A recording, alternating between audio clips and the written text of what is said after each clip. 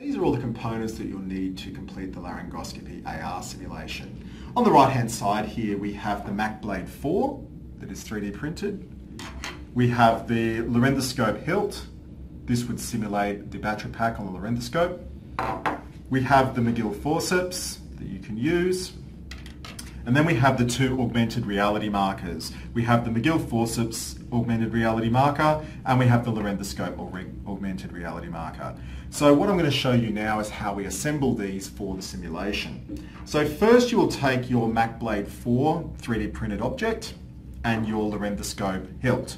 And then we need to assemble it using this particular method. You may want to put some blue tack onto the Mac Blade to help support it in place.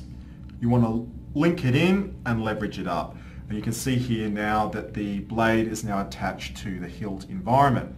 You can see here that I've put some blue tack. You could also use double-sided tape on the back of the blade to support the augmented reality marker. We now want to take the laryngoscope augmented reality marker and place this onto the back of the blade.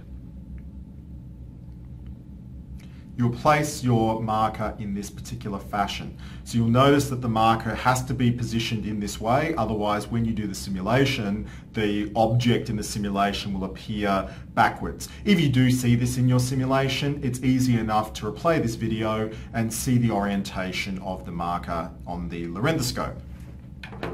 Next, we want to place the augmented reality marker onto our McGill forceps. So you will see that the marker is positioned in this way. I have put some blue tack onto the back of the marker. You can see that there is a 3D printed connection on the back of this marker here to help you maneuver and position the McGill forceps. So you place the marker in this particular fashion on the back of the blade, of the forceps. So you're just locking it in place. You may want to just maneuver it down slightly so that you can get your fingers in there. And the idea is that you can then position the blade, the forceps on your fingers here, and it keeps them rigid for the simulation. The idea being is that we want to present to you the objects separate from the markers so that you can explore the 3D printed objects before you begin the simulation, and then obviously we have the simulated AR markers that you use with the application.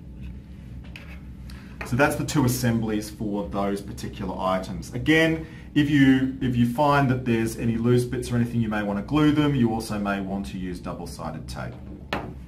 Finally, we have the Color Cross headset.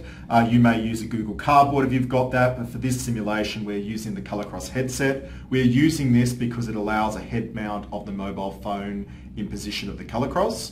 The advantage of the Color Cross is that you can ratchet open the various components of the Color Cross to enable a phone of any size. In this particular example, we are going to put an iPhone 6 Plus into the simulation. You could use Android or iOS. The app is available for both platforms.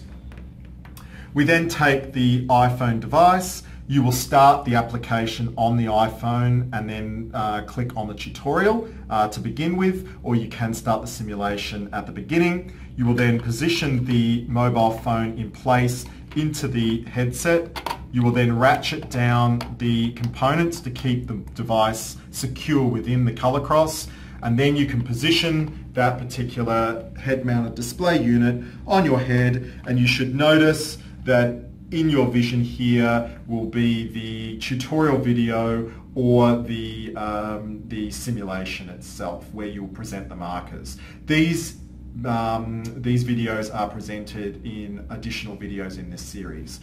Thank you very much for your time and please watch the other videos for the simulation.